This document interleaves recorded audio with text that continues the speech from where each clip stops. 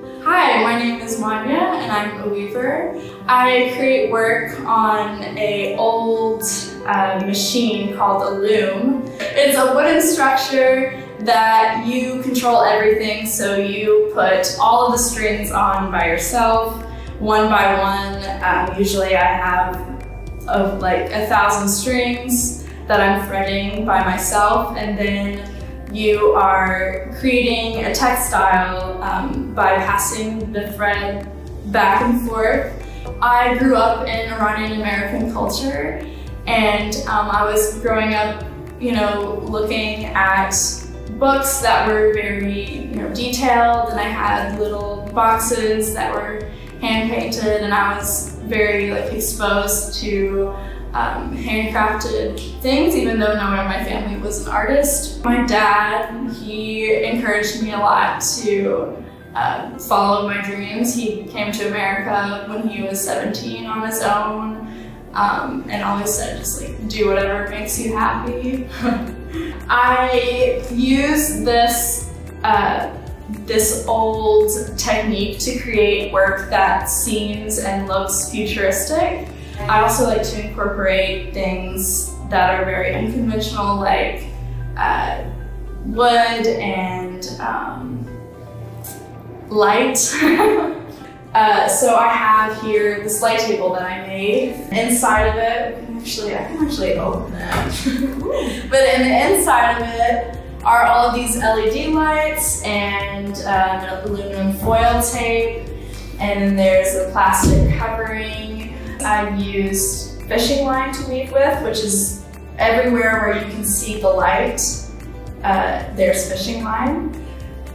And also the black material is a thin black cotton, and then the red as well is very thin. While I'm weaving, I'm thinking, how are these black threads going to show up when there's light underneath?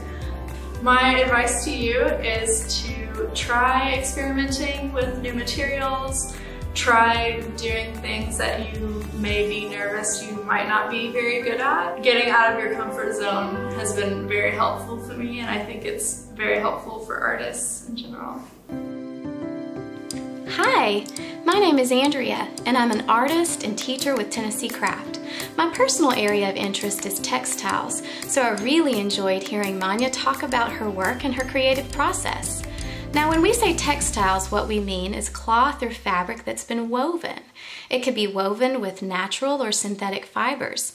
And Monya talked about how she likes to use non-traditional materials too. But before she started doing that, she had to learn the basics. And so today we're going to be doing a craft that focuses on the basics of weaving. Let's get our materials. You'll need 4 things: scissors, straws, tape, and yarn. Now, to get started, we're going to tape our straws at the base, just like this. Once you have them taped, you're going to determine the length of your weaving. I'm going to do mine from my wrist, so I'm going to cut them about 1/3 of the way, just like this. And this is how I get started. I'm going to take my yarn and find a gap between 2 of the straws and slide that through there, leaving a little bit of a tail, maybe about 8 inches. And then I begin the process of weaving using the over-under method. So I go over, under, over, under, over, under. And as I weave, I'm going to push my thread, my yarn, down to the base. I'll continue that until I get all the way to the top of my straws. You can see now that it's complete, and I would like to remove my weaving from the straws. To do that, I'll take 3 pieces of yarn of equal lengths. With each of these pieces of yarn, I'm going to run them through each of the straws. If you need help from an adult, this would be a great time to ask. Once you have all 3 pieces through the straws, you can see here, as I hold it up, you have 4 pieces hanging down on each side.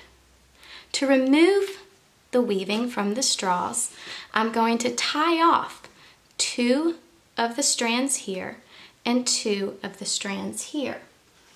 So you can see that now we're ready to remove it with 2 knots on the ends. Just gently push the weaving down to the end of the straws and off of the straws. And you will have it transferred to the yarn. Now you almost have a complete weaving. All you need to do now is tie off, just like we did at the top, 2 strands and 2 strands at the bottom. Then you will have a completed weaving.